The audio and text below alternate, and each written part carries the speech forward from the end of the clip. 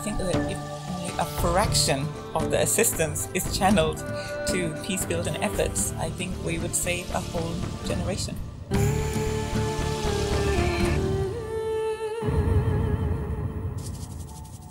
Fatima Akilu is a Nigerian expert in countering violent extremism.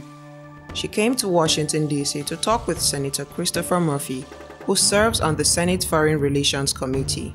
We spoke a little bit about what was going on in Nigeria in terms of the Boko Haram insurgency, the proliferation of light arms, light weapons in the hands of terrorists, and how that has caused a major humanitarian crisis, and also the nature of U.S. assistance to Nigeria. There's still an overemphasis on military approach to the solution, so we felt that aid should also be targeted at peace-building efforts.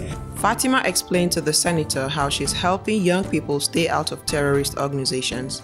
First is the ideological disengagement, where we try to teach them that the ideology that is espoused by Boko Haram is really anti-Islam.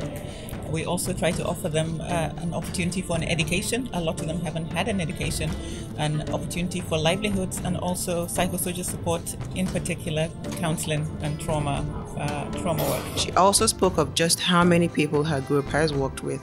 Over the past 3 years, it's been hundreds and hundreds across, from de-radicalization in prisons to counter-radicalization, where we work in communities with schools to prevent people joining terrorist groups, and now with young women and girls who have been subjected to gender-based violence. Fatima revealed the magnitude of the problem and just how many women and girls in Nigeria were vulnerable to gender-based violence, and how many could be reached by organizations like hers if they had the resources.